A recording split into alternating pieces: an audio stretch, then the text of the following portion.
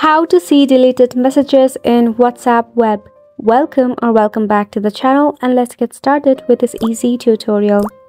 Launch a preferred browser and search for WhatsApp web.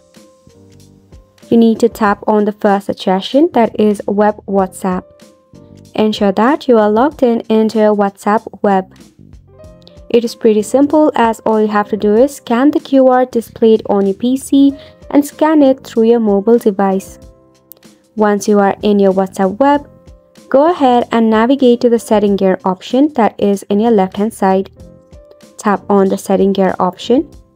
Then firstly select on the option of account. Through here, select on request account info.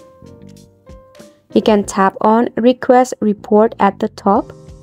Now once you do this, this report will contain all of the deleted messages as well that you can read. If not, go ahead and tap open help, then select on contact us. In this dialog box, you can type in recover deleted messages or so. You can type in the same thing, or you can edit the keywords. Select on send. Then you will have the WhatsApp support chatting with you with a solution. You can follow the instruction provided to you. And that is how you'll be able to see deleted messages in WhatsApp web. And it's a wrap for the video as well. Thank you so much for tuning in.